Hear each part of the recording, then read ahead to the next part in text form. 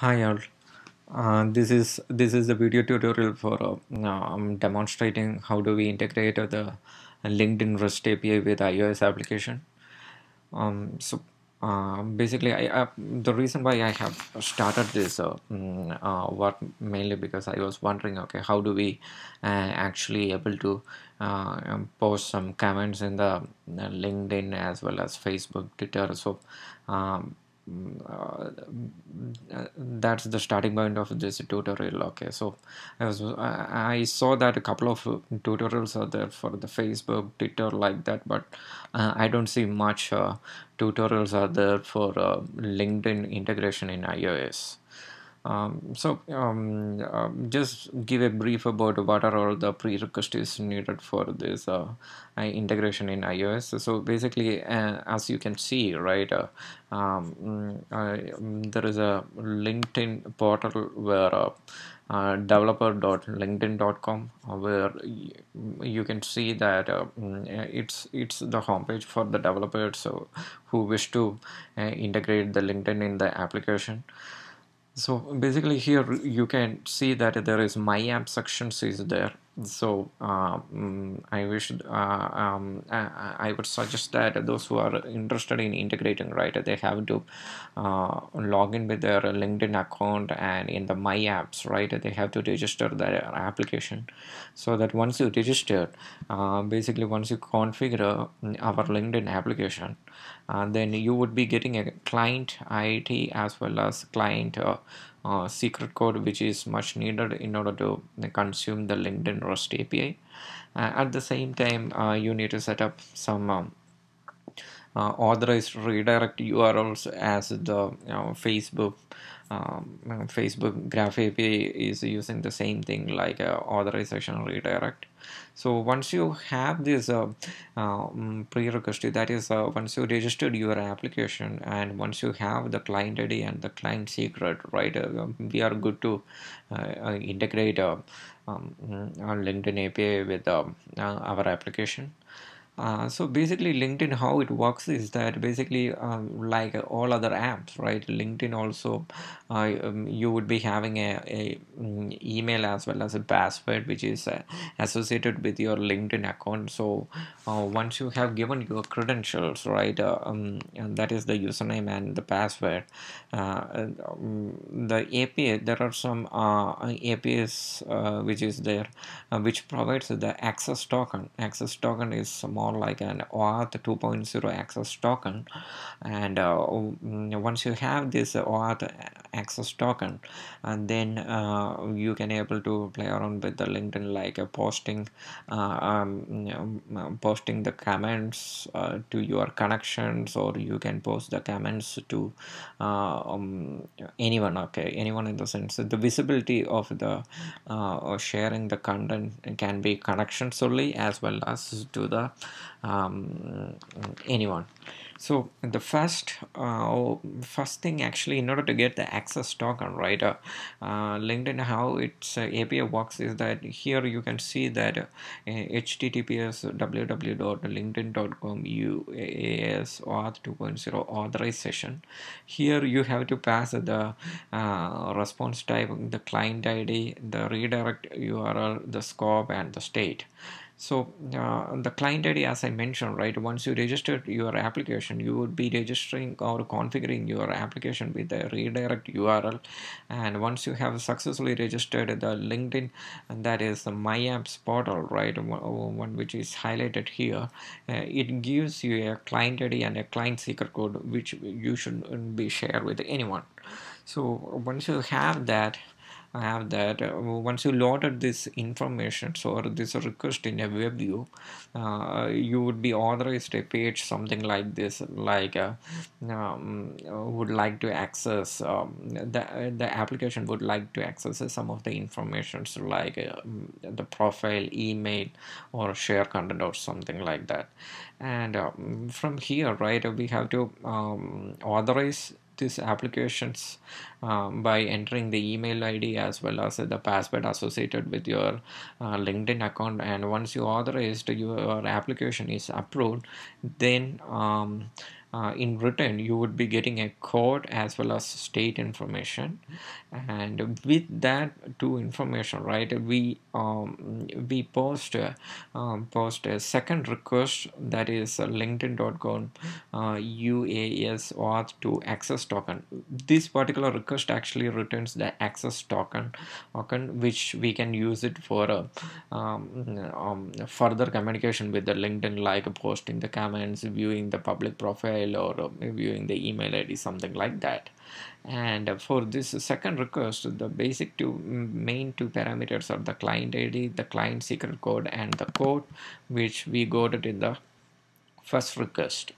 So that's it. So once you have this successfully, you posted this HTTP request, which is a post type, and once you have it successfully, then you will get the access token. The LinkedIn access token is of a 60 days life span. So um, yeah, that's all the brief about how to configure the application. So next is here you can see that I have created a sample project, and inside the sample project I have a um, I have created a JSON file because it has a lot of client ID, the client secret code, and the username, password. Many things are there. As it is a video tutorial, I don't want to expose this to a public forum, so I just kept all the informations in a JSON file, and you can also do the same thing. So basically here you can see that the first time when the application is loaded, I am storing the access token in the NS user defaults, and uh, what exactly here it's doing is um,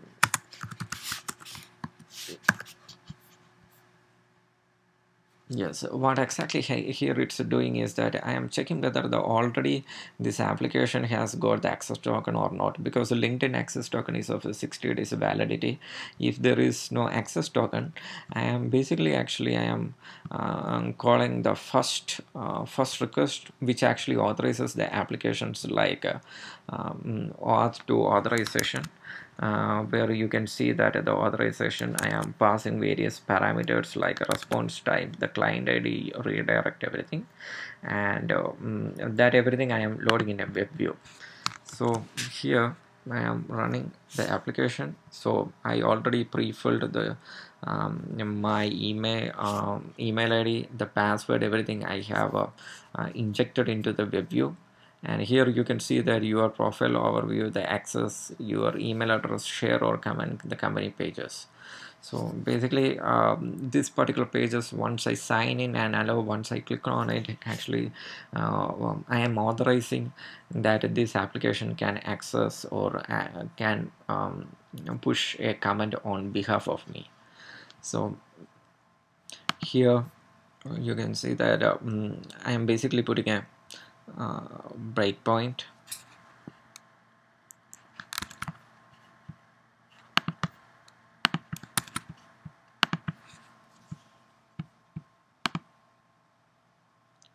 Yeah, so I am checking whether this particular request is the actual request which I am looking, that is the first request. If I have got the code and the state which I have mentioned here, right, here I was mentioning if the application got successfully approved, if the user has a successfully authorized, we will get a code, that is the auth 2.0 authorization code and the state value. Okay, and once I have these two informations, so basically I would be requesting the second request, that is the request to get the access token. So that's what you can see it here. You can see the code I am passing, redirect, the client ID, the client secret, which all informations I am reading it from the JSON file. And the second request I am putting in a NS NS URL connection, and I have got the access token. So once this application has successfully got the access token, then it is taken to a next screen, that is the share LinkedIn view controller, and here I am saying that hi, I am testing LinkedIn API. I'm clicking on the share button.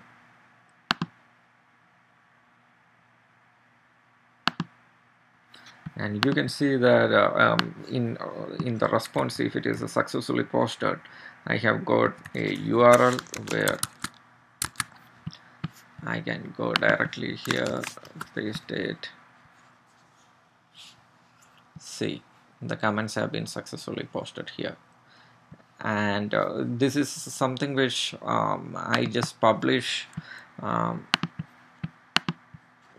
this comment to connections only, and if you want to expose it to everyone, and there is an options where I can show you that in the second request. So right, I can show that there is a document where it explains everything.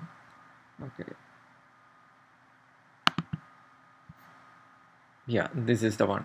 So this is the post request API which is used to publish the comment to the LinkedIn, and the same thing I have used it. So here, right, basically the visibility, actually I mentioned that connections only. Instead of here, right, if I put as anyone, then the comment which I am posting here, right, it that can be visible to anyone. It may not be not necessary that the particular user needs to be in my connection.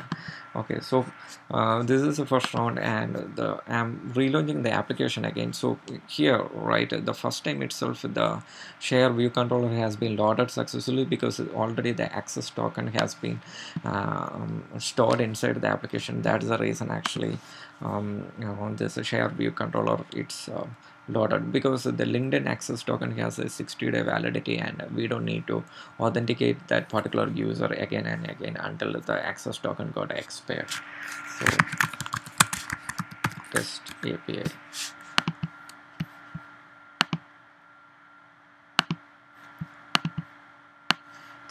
One.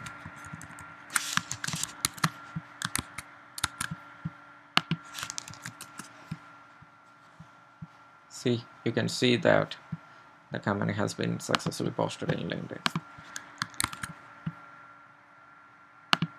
So okay, that's it. So I would be further posting videos about the Facebook SDK integration, as well as Twitter Fabric SDK integration. So I hope that you guys would have liked this video tutorial, and I believe that actually you would have this video tutorial have some level of value in your iOS application development.